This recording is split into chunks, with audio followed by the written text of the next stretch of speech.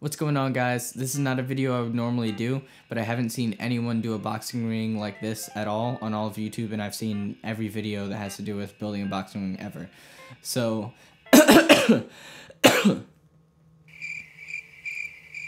so I pulled up all the good ideas and we made one, and it turned out really nice. In a second I'm going to show you a video from the day that we assembled it, and then I'm going to show you some pictures at the end, and I really hope you enjoy. And you hit that like button because you probably had a hard time trying to find this video, just like everyone else, and hitting the like button would really help other people see it, and it would help me out a lot. So thank you very much. Without further ado, how we built our boxing ring.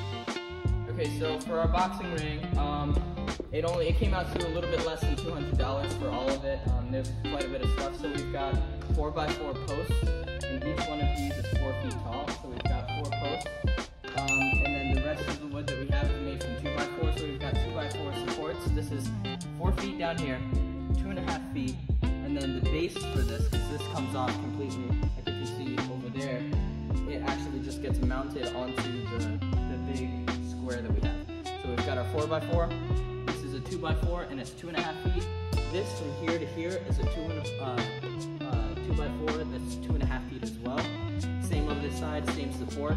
And we build them, and it'll look like that on the side. So all you do is you take your 2x4s and you angle cut them at a 45-degree angle, pull them together, then you screw them up into this, and then you angle cut on both sides another 2x4 that's 2.5 feet, and you can put it in as a support. This is very sturdy, and then that just gets set onto here and screwed into the bottom.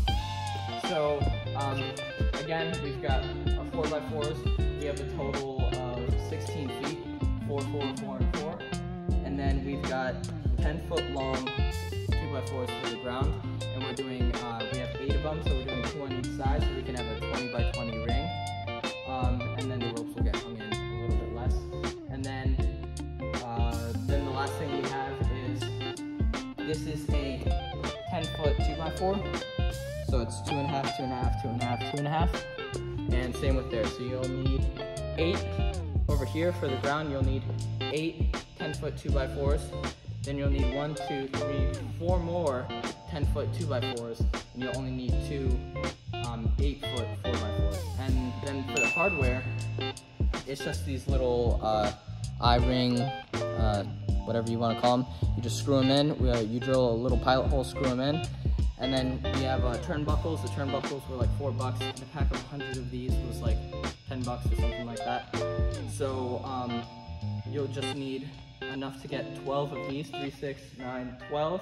And then you need turnbuckles, 3, 6, 9, 12 turnbuckles. And then your rope, and the last thing you need is obviously optional. You just need a covering for the rope. You can use better rope. We just use like thin paracord, but yeah, the covering we chose was pool noodles. So we're just gonna slice the pool noodles, put it over the rope, and you tape the pool noodles to the rope, and that's how we built our boxing ring. How's it going, guys? I've got some other photos from that day of the ring that I'm going to show you in just a second, but I want to thank you for watching, and I really want to urge you to hit that like button.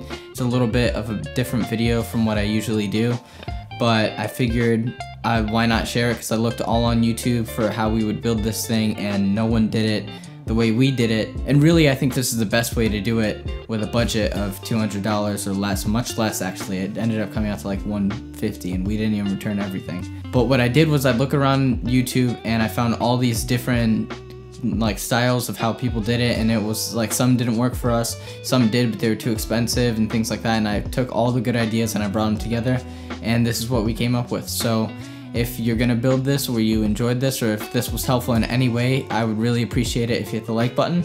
And here are some awesome photos from the same day. Roll the film.